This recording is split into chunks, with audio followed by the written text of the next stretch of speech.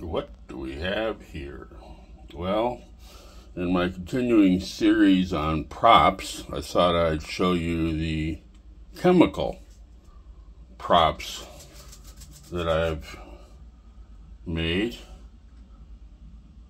Is that mutagen ooze? No, actually it's a bunch of plastic hearts or little diamond things with a surround of green and water. Anyway, let's shed some light on the subject. What we have here is a collection of work over many, many years in making props for laboratory situations, whether they're bad guys like the Scarecrow or Gorilla Grodd, or legit places like Star Labs, LexCorp, GothCorp, Wayne Enterprises, or whatever. And then some video game stuff I did. Anyway, you'll see a lot of these brown bottles. There's actually two sizes. I got those from my sister, who was a registered nurse for years, and she would use them on the patient, and then they're empty, so she would not throw them away, but bring them home to me.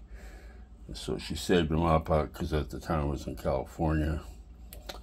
And this is how they look when they're used. This is how they look after I cut off the aluminum trim ring thing here. So you'll see there are two sizes, and I have a whole lot of them. I actually got these two tiny ones too from her. I'm not sure what that was from, but so that all the brown glassed ones are from her. Now the other ones here are purchased items from Michaels. I haven't been in Michaels for years. I assume they probably still sell this. I would wait for the 20% off coupon and then pick some up. And as you can see, I've acquired many, many of these. And I used them for this little apothecary shelving unit that's all my work with popsicle sticks and tongue depressors. So I made a few things for you a few minutes ago just to show you. So the first one here with the golden cap. The cap is from a laser pointer. This part is from a keychain laser pointer. What's inside is a combination of copper glitter. What fell over? It was loud. Copper glitter,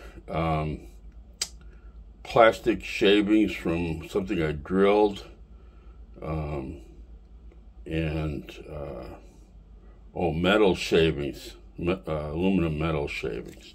So that's what that's all about. Now the second one here is simply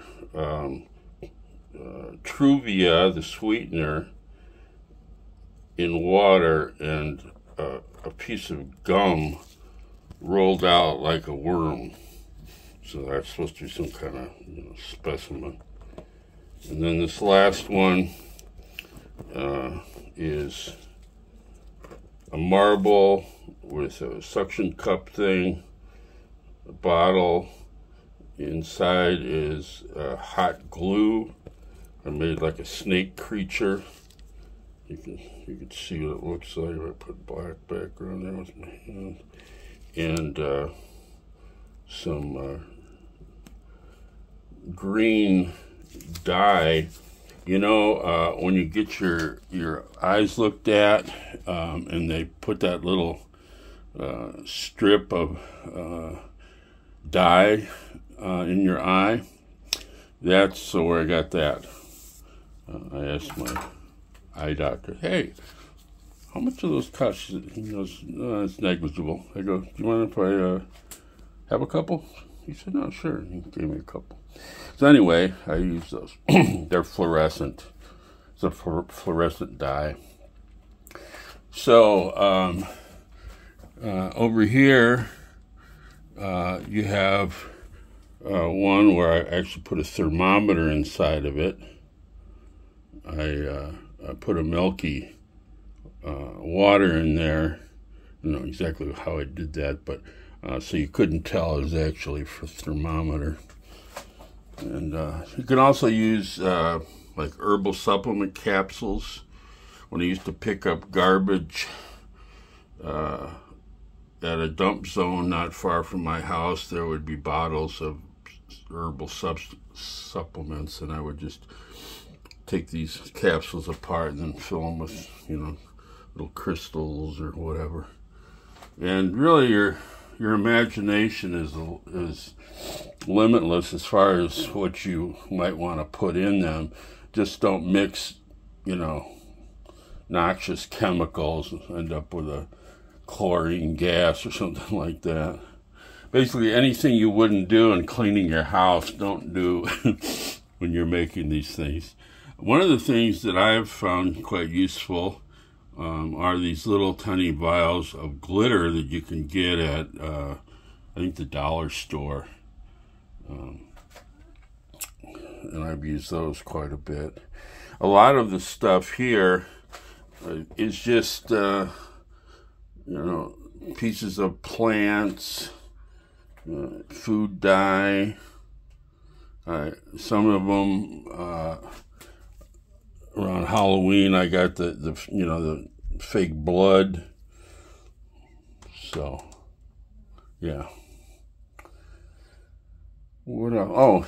Oh, if you have anybody that has fertilizer, like orchid fertilizer, or even rapid grow, any stuff that dissolves in water, you can take the crystallized, or the crystals, put them into a container, put a little water on them, and they actually crystallize and grow.